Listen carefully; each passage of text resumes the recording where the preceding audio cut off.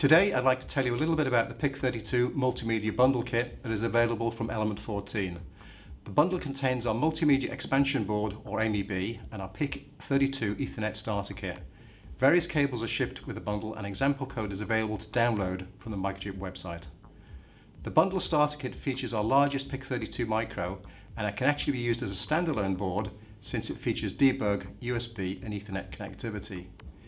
We introduced the MEB to help engineers quickly explore the full capabilities of the PIC32, so this explains why we added so many features to the board.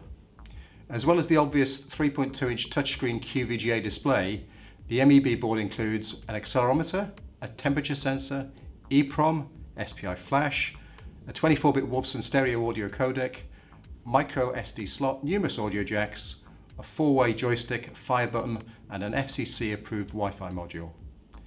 In addition, you also get a PICtail expansion socket that allows the use of other Microchip accessory boards.